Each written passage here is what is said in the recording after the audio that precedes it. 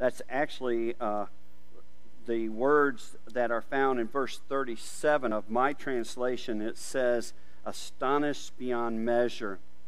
Verse 31, again departing from the region of Tyre and Sidon, he came through the midst of the region of I have practiced that word all week, and I still can't get it right. I know what it means in English.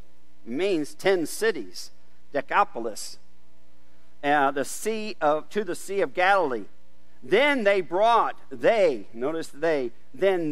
the people of Decapolis, brought to him one who was deaf and had an impediment in his speech, or a mute, and they begged him to put his hand on him. That's all they want. All they want is Jesus, just to touch him like he's been doing everybody else. That's all they want, is just for him to touch him. But Jesus took him aside from the multitude, put his fingers in his ears, and he spat and touched his tongue. I've been consumed by that spitting. I've already shared this Wednesday night. I've thought of every song in the world. Do you realize we could have, I've made a whole list. There is power in the spit. Are you washed in his spit? Holy Spirit spit on me. He has anointed me with his spit. You can go on and on. But I am glad, I don't know. What do we sing about? Blood. Blood. I don't want just part of him. Blood is all of him. He didn't just cut his finger and squeeze some out on us. They pierced him and emptied him. Emptied him of his blood for us. Not just part of him, but all of him. So he spat and he touched his tongue. Then looking up to heaven, he sighed and said to him, Ephphatha, that is, be open. Immediately his ears were open, and the impediment of his tongue was loosed, and he spoke plainly. Then he commanded them that they should tell no one, but the more he commanded them, the more widely they proclaimed it. And they were astonished beyond measure, saying, he has done all things well. He makes both the deaf to hear and the mute to speak. Astonished beyond measure. I began to think of some of the moments in my life where God showed up in a way that astonished me beyond measure. I hadn't been in Belize very long, and I'm driving through San Ignacio. It hadn't been very far from my house, and a woman comes running down the road, waving me down, and stops. Now, I'm not there long enough to know what that means, so I stopped. Well, before I could think about it, she didn't run over to the driver's side where I had the window down. She runs over to the passenger side, opens the door, and jumps in.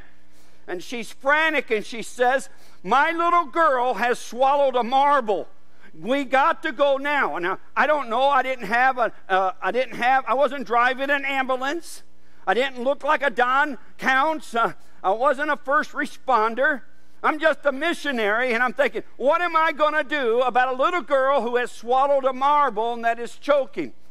And so we're driving to her house. She's yelling, screaming orders. She's frantic. I'm frantic. All of a sudden, I'm praying to myself. I thought I was praying to myself, but then I realized I'm not praying to myself. I'm praying out loud. And I'm praying out loud, and I'm saying, Lord, I don't know what to do. What am I going to do, Lord? I don't know what to do. And I look over at the lady, and I realize I'm screaming as loud as she is, out loud, praying out loud. And now she thinks she's in the car with a maniac who doesn't know what to do.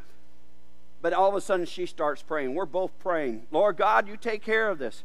And we pull up, and she jumps out, and I start running up there's one of those houses up on the stilts. And we're running up the stairs, and when we get just about there, she had left her at home, left her little child at home with about a 4 or 5-year-old sister. And that 4 or 5-year-old sister opens up the door of that house. She heard us evidently running up the stairs, and when she does, the little child that was choking is standing right there just choking, and all of a sudden that marble comes flying out her like a bullet down those stairways right at me, along with a whole bunch of other stuff. And let me tell you something. I'm going, oh yeah, God. I could not believe what God did. And I'm thinking, God, you didn't need me. You just wanted me to be here for what you were going to do. I was astonished beyond measure. I remember the first time Trish and I went and saw the Grand Canyon. You park way off here, you walk up there, and when you walk up, you look around and you go, oh my goodness, God. I'm astonished beyond measure. It was the same way on, I think it was our 35th anniversary when we took an Alaskan cruise. We're coming up through along the Alaskan coast, sitting on a balcony, and the whole thing, we're going, oh wow. Oh, wow. Oh, wow. The whole trip, it was like, God, you're good. You did better, God. That's better. And it was constantly astonished beyond measure. One of the times that I remember being astonished beyond measure was also in Belize. There was a couple that we had met, Daniel and Lydia de Paz. They had 21 living kids, all living in a thatch hut that's smaller than that whole stage. And 21 living kids. Now, they had more kids. Not all of them lived or survived. Lydia had become a Christian. They're not married. They've lived together forever. 21 living kids. They're not married. She becomes a Christian. She knew immediately, because in Belize you could not get baptized if you were living in sin, of any kind of sin. You had to take care of it. If it was a public sin, you had to take care of it before you became baptized. A woman in Belize at that time had no value. There was no way. Without a man, you could not make a living. She has 21 living kids. She receives Christ. She tells Daniel, I'm moving out. I'm astonished beyond measure at the faith of a brand new believer who doesn't hesitate, doesn't question, doesn't rationalize, doesn't do anything other than knows exactly what she's supposed to do. She has said yes to Jesus. She's going to follow. And I'm thinking, there is no way you're going to survive. And she did move out. A few weeks later, I was able to share Christ with Daniel, and this time Daniel received Christ. I did their wedding. Then I baptized them. Then we had the Lord's Supper. And they moved back in together. I was astonished beyond measure. Probably one of the saddest stories that I had, that to my memory, and yet one of the moments that I still am astonished beyond measure, was in the same village, not too far from Lydia and Daniel's house. An elderly woman. Now, there's not many elderly Mayans, okay? They can live, when they get to 40, they look like they're 80. And I know some of you are listening, but it's true. And so it's their life. Their life is hard. It's a hard life. There was a woman named Doña Juanita who started coming up to that Armenian Baptist church, and I was there that first Sunday when she walked in. That night, everybody was surprised and never thought she would be there because they knew her husband. But she sat towards the back. Some point in the service, she gave her life to Jesus. And you could immediately tell the change in her life. After the service, Juan Brasino, who was the pastor, came over to me and said, hey, do you have a Bible, an extra Spanish Bible? I said, yeah, I got one down in the car. So I ran down. That. If you know anything about Armenia, it's built on top of a Mayan ruin, so it's on top of a mountain. So I ran down the mountain, got the car, and ran back up and gave the Bible to him, and he gave it to her. she took it home. That was the time, during the time when the men guarded their fields. They would go into the bush, into the jungle, and they would take their machetes and whatever else they could find, clear out about an acre, cut everything down in it just flat, burn it, and poke holes in the ground and plant their maize or corn. And it was the time where at night when the corn was the most vulnerable, so the men would guard their fields from the animals at night. So he wasn't there when she had come to church. So sometime about midday, he travels in. He comes into their little small hut. He sees the Bible there. He knows exactly where she has been. He goes into a rage. He takes the Bible and just begins to tear it piece by piece, throwing it into her cook fire until the Bible is completely consumed.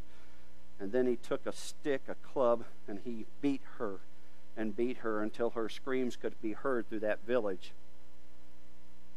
That night we worshiped. Everybody in the thing had already been telling Juan and me what had happened to Doña Juanita. We're already singing.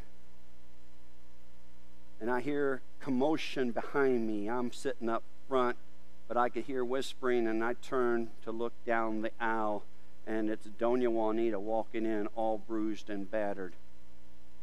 And she sits at the back, and we sing. And she sings with us.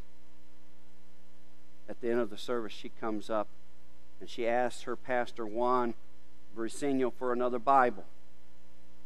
Juan sends me down to the car, and I get another Bible. I come back, I give it to Juan. Juan gives it to her. She takes it home. She puts it in the same place where she had put the other one the day before.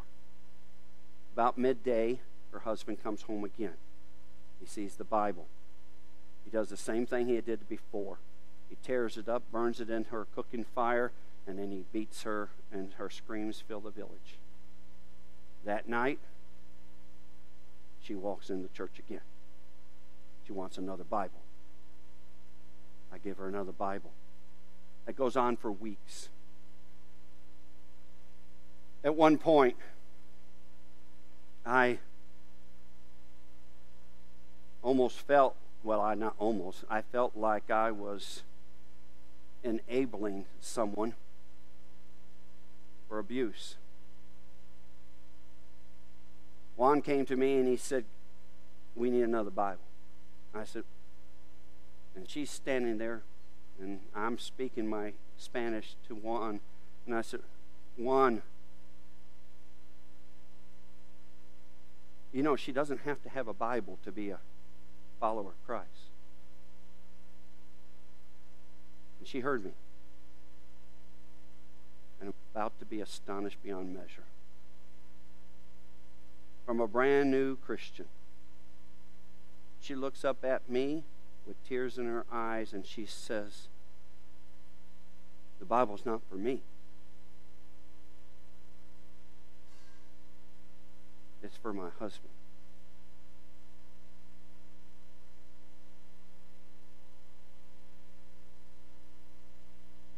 She takes it home, puts it in the same place. He does the same thing.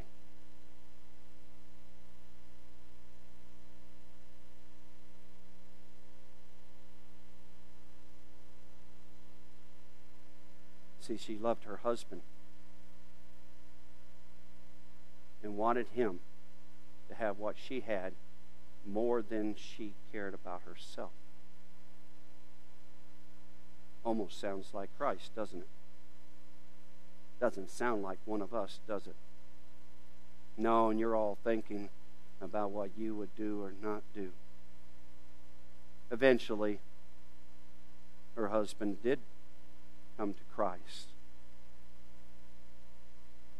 Though that was an amazing day,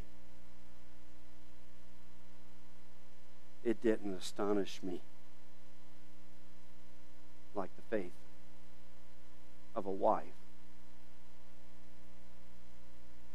who would endure as close as she could to what Christ endured for someone she loved.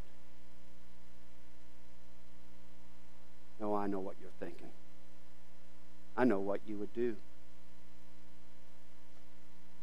This week, I stood here Wednesday night and wept before you. And I confessed that I had trespassed. Because that Wednesday morning, in fact, all week, last week, God had been speaking to me about someone that was living in a truck in front of where I go every morning at 5:30. And I confessed to you that I had trespassed because on Wednesday morning God told me to go talk to them.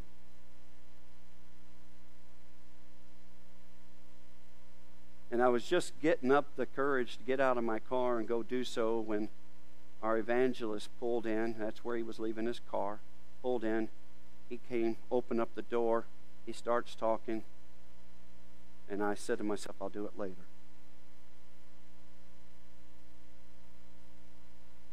And all day long, I realized I had trespassed against God. God had been very, very clear about what He wanted me to do, and I had told Him what I tell you not to do. I had told Him later, hoping that later would never come. Had lunch with Don Counts and our supper with Don Counts and Mary Jo Wednesday night. Evangelists are there, and I had just asked Don if he had noticed all the increase of homeless people in Fayetteville. And about that time, his phone goes off. As a first responder, he gets a message. Someone has just stripped down naked and jumped off of the Elk River Bridge at Raging River Bridge, right by Hardy's. And I thought somebody had hit me with a sledgehammer. Immediately, I was certain that it was the man in the truck. And I stood up here and still thinking that Wednesday night, weeping before you, asking you to pray for me. And I ran from here Wednesday night and I went to that parking lot. And the windows were down and I didn't see anybody in. And I'm thinking, it was probably him. But as I got all the way up, I see somebody laying there and he looks up. And I look at him and I tell him, I said, all day long I was supposed to have the conversation with you that I'm going to have now.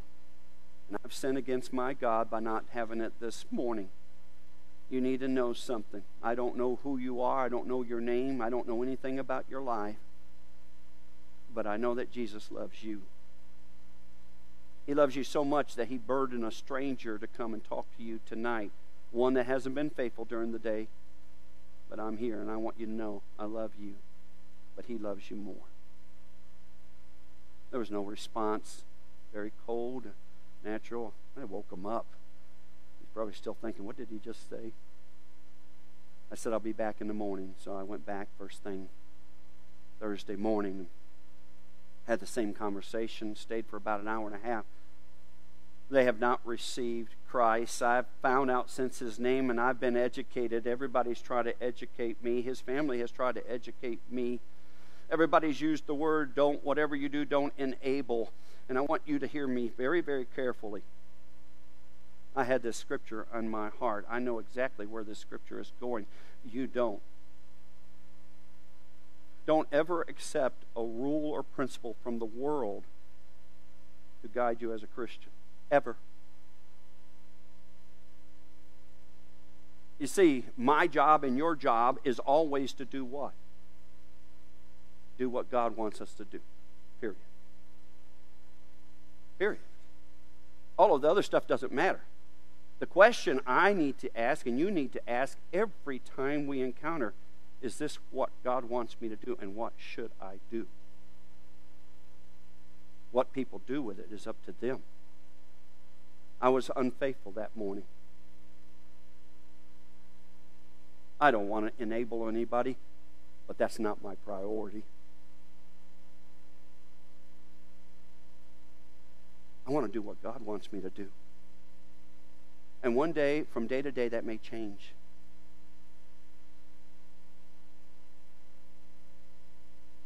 One day I may do exactly what I'm supposed to do, and that may be saying absolutely no. Another day I'm supposed to do exactly what I'm supposed to do, and on that day it's yes. And some days it goes way beyond a yes.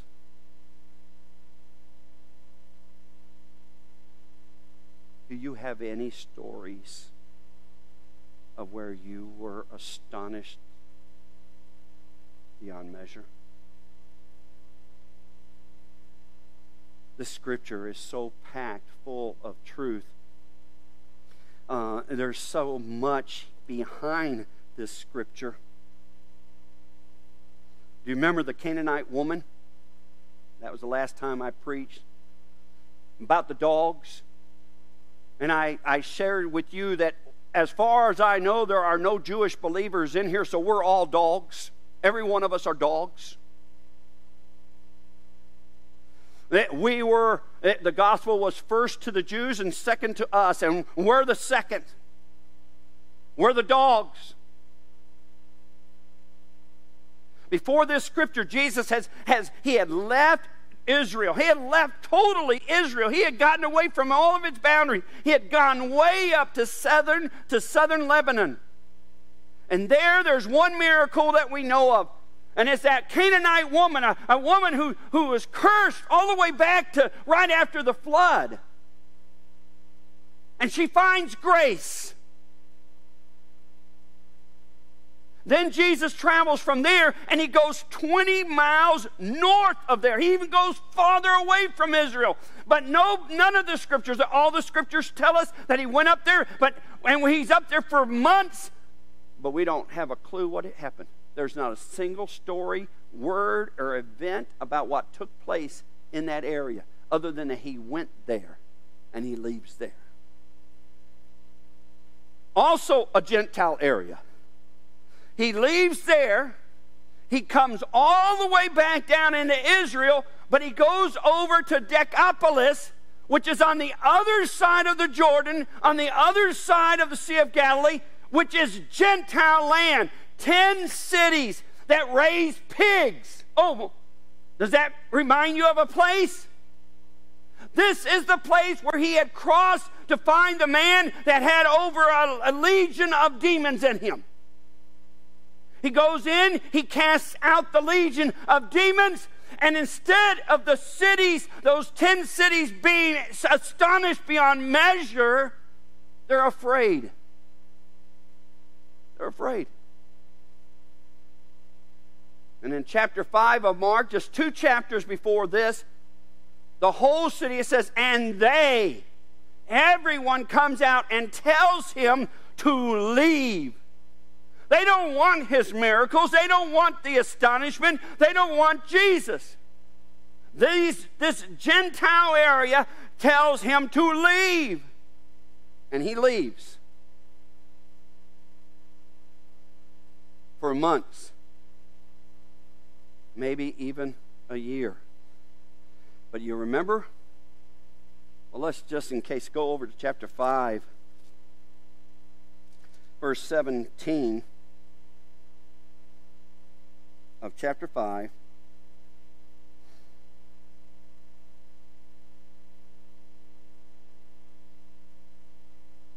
Then they, that is the people of that region, began to plead with him to depart from their region. And when Jesus got into the boat, he who had been demon-possessed begged him that he might be with him.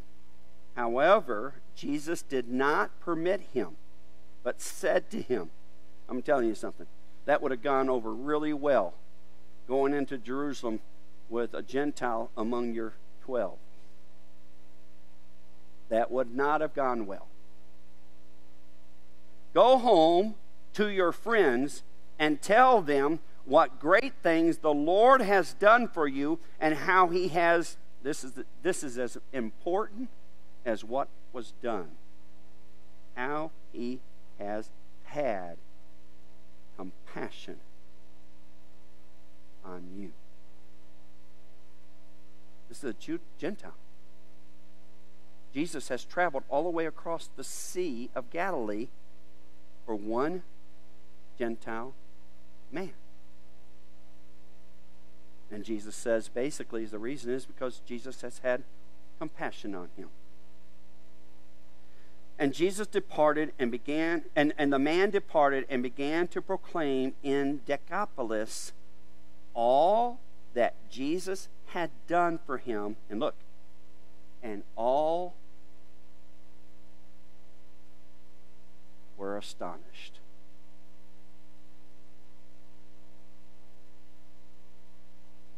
All marveled.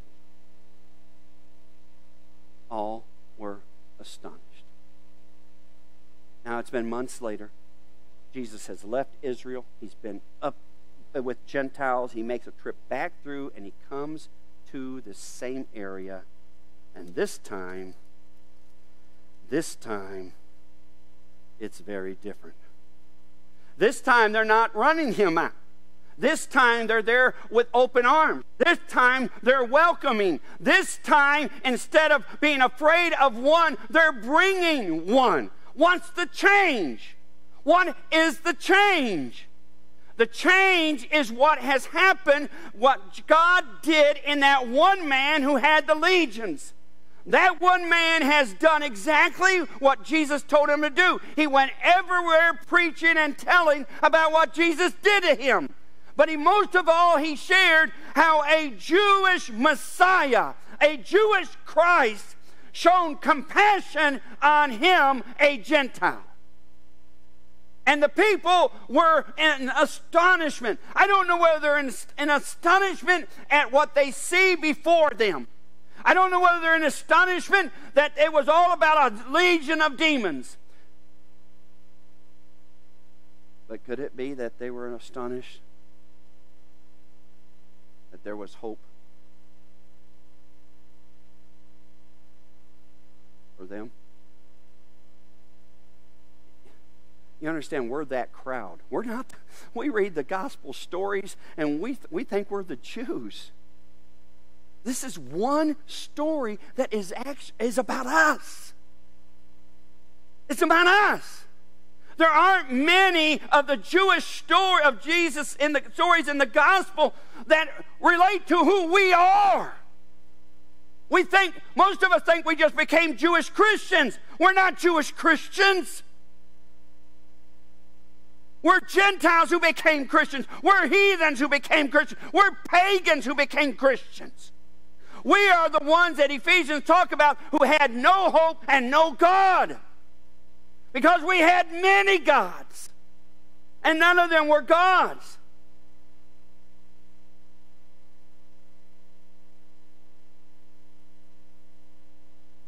When was the last time you sat and really talked with someone who was so aware of their lostness, so aware of their sins, that they really didn't believe there was any hope?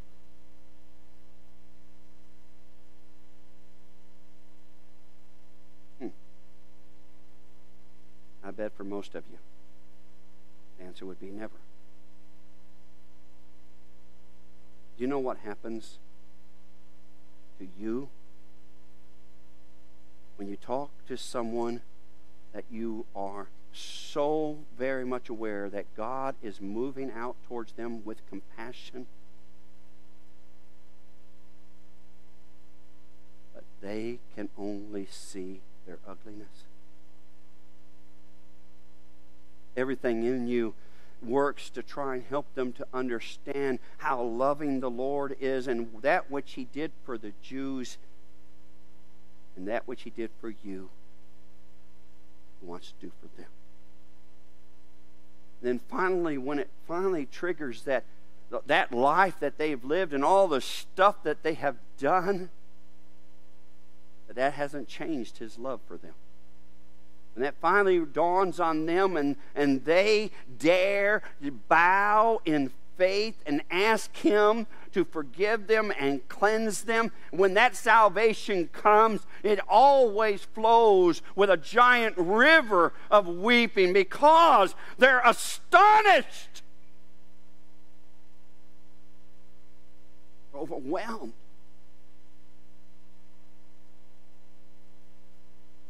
By the compassion and love that they have received, which they did not merit. But you see, when you're raised to be good and raised to be religious,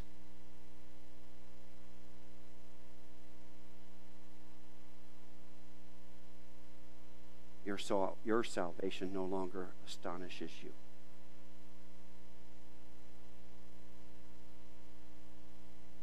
You see, this story is about a second chance. It is. For 10 cities. Let that sink in. It's a second chance for 10 cities. For a region that literally begged him to leave. They're now begging him to stay.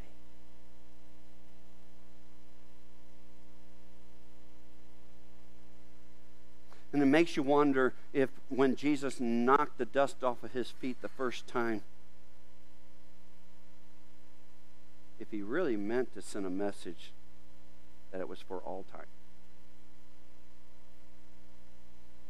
I don't think he meant it to be a message for all time, or he wouldn't be back there now. So how dare we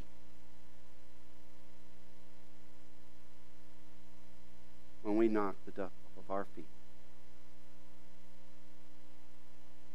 and think that we are God eternal and that the knocking off the dust of our feet is for all time.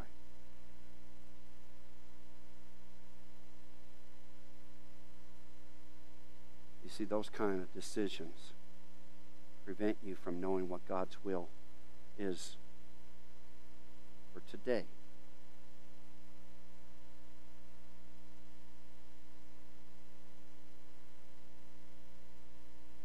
So what did Jesus do?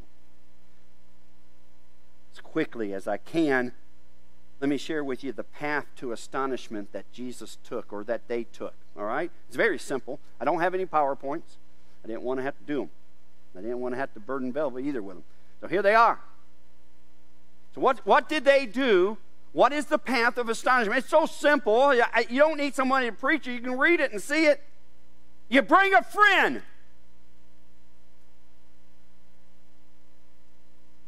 Sometimes the path of astonishment for you is not because you come,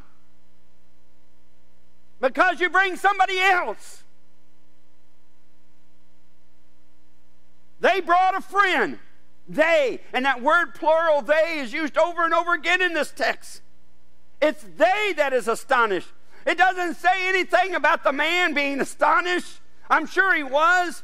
But God wants us to know that it's those who brought him that are astonished. They brought a friend. Now, for you to bring a friend, you've got to have a friend you care enough about. You've got to have a friend that you care enough about, and you've got to believe enough in Jesus to bring them to Jesus. You got somebody like that. Maybe it's not a friend. Maybe it's a family member. Maybe it's a spouse. Maybe it's a child. The path to astonishment is that you've got to move in his direction. But you don't come empty-handed. You bring somebody. I don't know what God is going to have me to do with that young man sitting in the Goodwill parking lot. I don't know what God wants me to do today or tomorrow. But I knew what he wanted me to do that day. He wanted me on that day to tell him that God loved him so much that he burdened a stranger and told him to come and tell him that.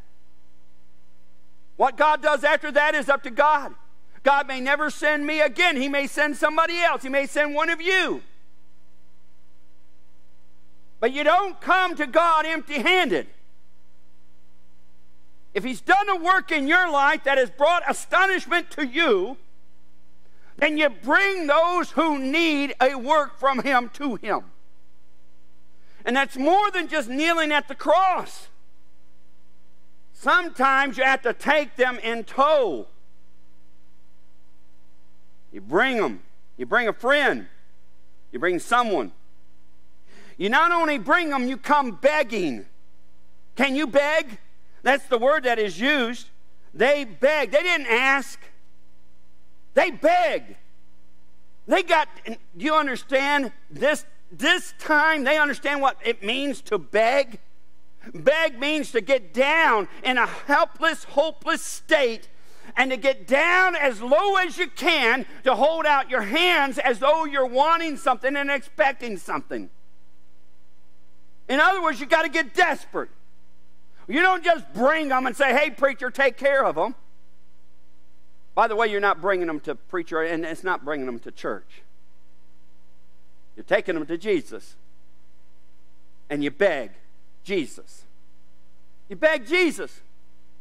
You lose all of your pride. You become extremely humble. You get down on your face and you beg. Because you realize you don't have anything that this person you brought really needs. You understand that? They don't have the ability to change this man's life. But they know the one who can. So they bring and they beg.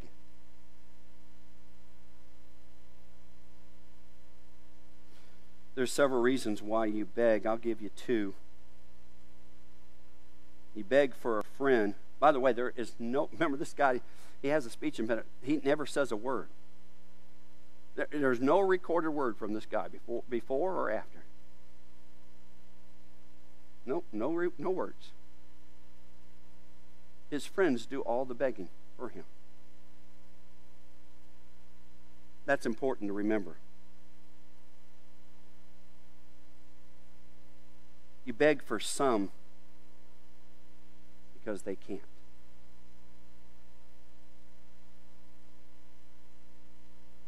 You beg for some because they don't know they should. And therefore they won't. You got someone like that? Find yourself begging for them because they don't know that they should?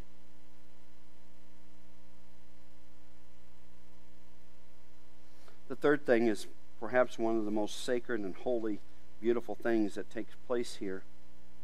They release him into Jesus' care. They bring him, they beg, and then they turn him over to Jesus. And you know what Jesus did? Jesus does this before, but this is not Jesus' normal way. Remember what they wanted? They just wanted Jesus to touch him.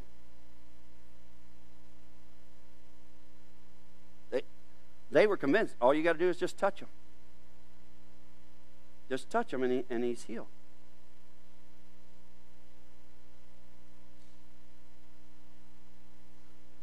Instead, Andrew, can you stand?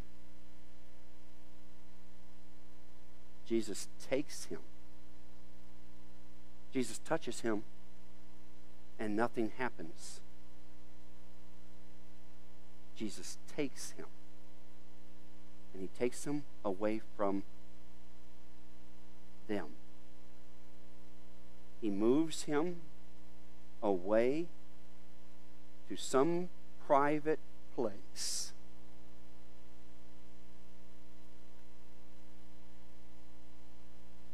Most of the time when I hear somebody talk about their salvation, it's not unusual for me to hear about that private meeting they had with Jesus, even though they were in a room like this filled with people. At some point, Jesus takes them to himself, takes them away. Now, Jesus doesn't do this in all the miracles that we see. Many times, just the touch was enough. Or they touched him, and it was enough. But this time, Jesus seizes. The word take means to seize. He grabs hold and he takes him away. This time, when Jesus takes someone away, is one of the most sacred moments. It's just you and him. A very sacred, private. That place that he takes you to becomes a holy, holy spot. Not because of you or anything that you desire, but because of his presence. It becomes holy. It becomes intimate. It becomes a bold moment.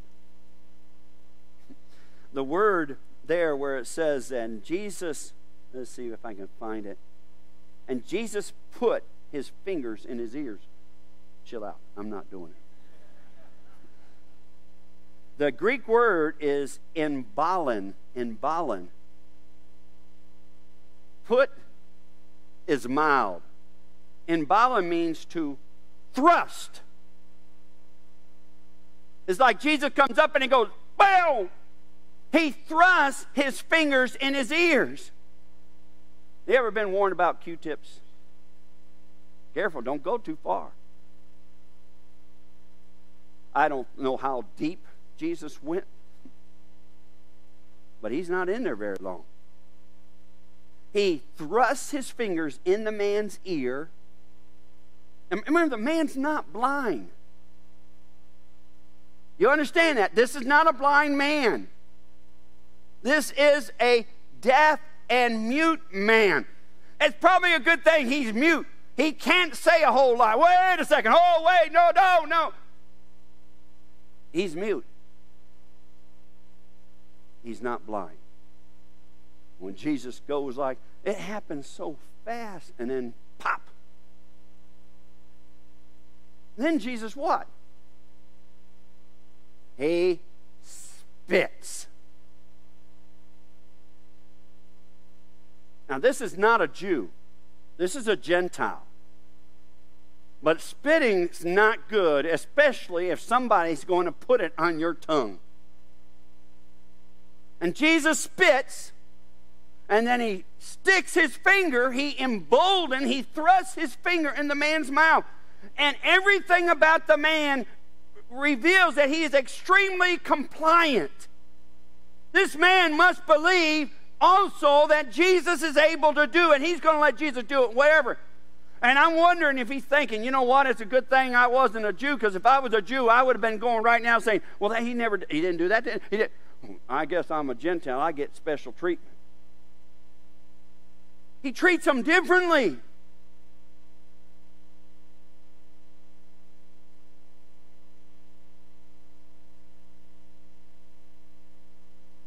He looks up to heaven. When Jesus takes you away, it's not only sacred, it's not only intimate, it's not only a bold moment, it's not only a surprising moment in what he does, but it's a heavenly moment. He connects at that moment when Jesus looks up. The Father and the Son are on the same page.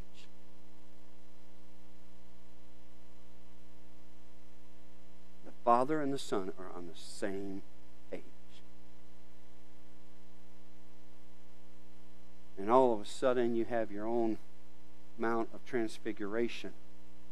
Only except this time it's not going to be Jesus that's going to be transformed. You're about to be transformed. And then there's a word.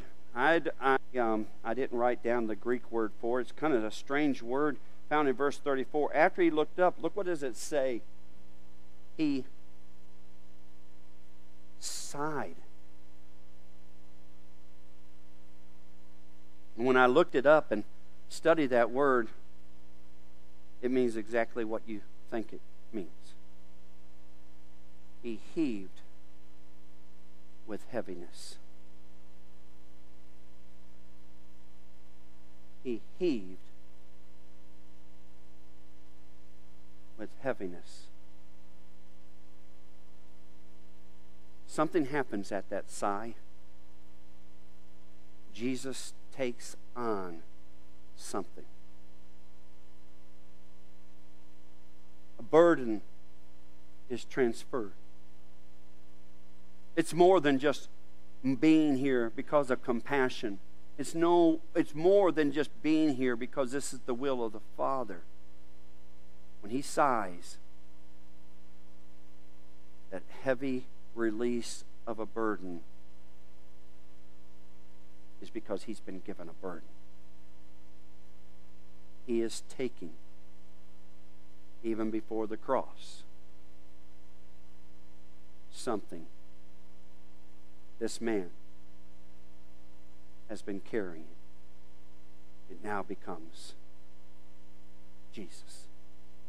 And he's going to carry that all the way to the cross. And one day, he takes it on. He receives it. He feels the weight of it. The heaviness that's been on him is now on him, and he feels it, and he sighs. And now, he's ready to speak. Be open.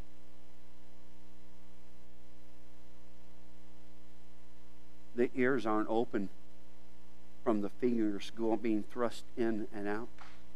The tongue's not open by the thrusting of spit and a finger onto a tongue. It's not open when Jesus takes the heaviness. It's open when Jesus declares, it's finished. It's finished. You're open. And he goes back.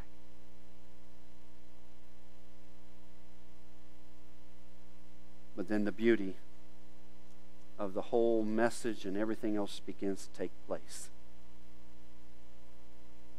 And Jesus tells them. Jesus doesn't tell him. That's different. Over and all the time with the Jews, he's telling the Jewish man, don't tell anyone. Don't tell. It's usually one individual. Don't tell one. Or it's in a house where there's Jairus and telling him and his wife, don't tell anyone.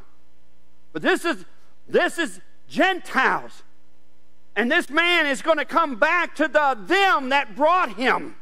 And he looks out to them and he says, don't tell anyone. But they can't help it. They run out and do what they can't help and do. And it says the more he told them not to tell, the more they proclaimed, until those 10 cities are moved to a state of astonishment beyond measure. They should have been that way when he cast out the demons. But he touches a man who is deaf and mute, and the whole place goes crazy. And Jesus stays for a season.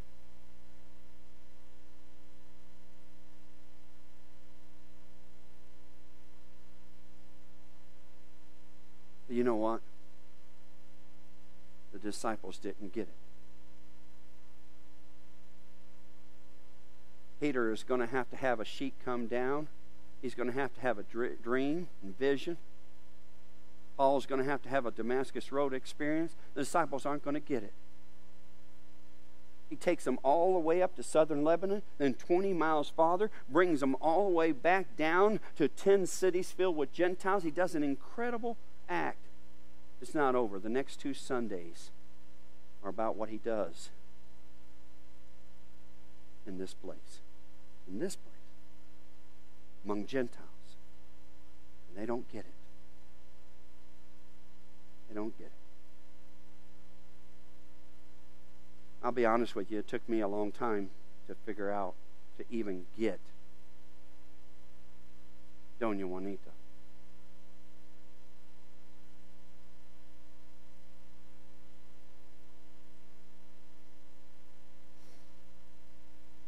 I didn't get it until Willie.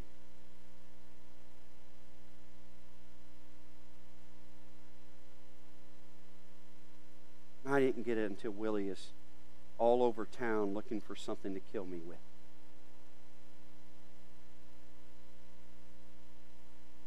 I didn't get it until Willie showed up at my gate with something to kill me with. I didn't get it until I left Trish and the kids on the porch. And I walked all the way up to Willie, who was in a major state of rage and had been for weeks, with his machete in hand, lifted high.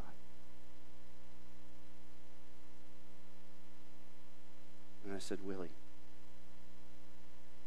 I love you, and Jesus loves you more. That made him even madder, but it brought him to a place where he could not swing, and his legs took him running as fast as he could away from me. And then Willie stole a horse and broke his back right in two. And who did everybody come looking for? Me. And for months, well, years, loved on a boy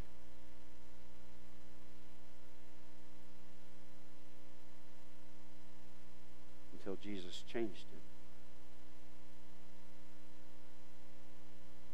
Until Jesus astonished him. And when Jesus astonished him, Jesus astonished me.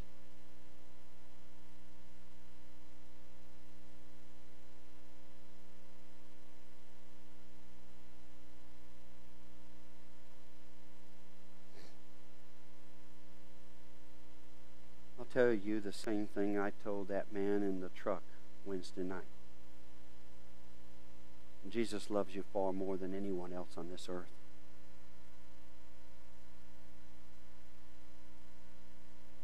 He is moved with compassion towards you. He does, what did it say? All things well. He wants to do some of those all things in your situation and in your life.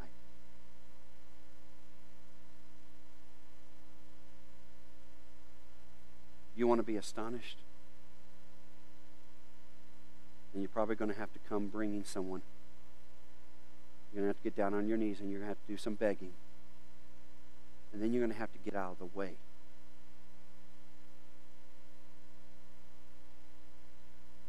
And let Jesus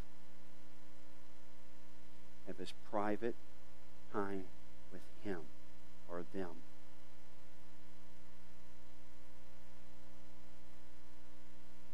He doesn't call you and I to be the Holy Spirit.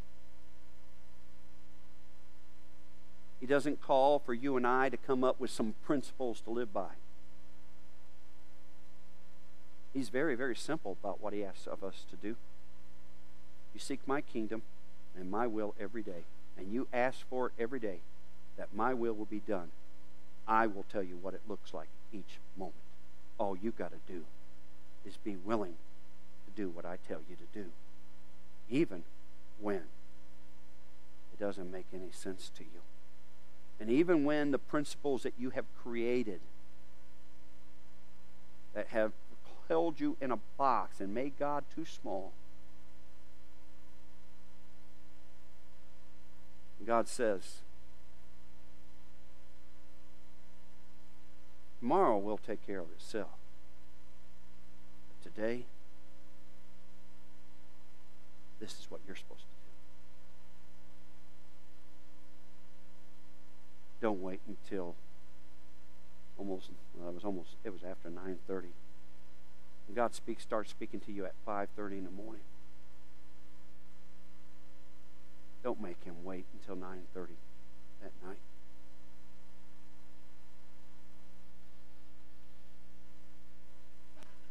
Astonished beyond measure.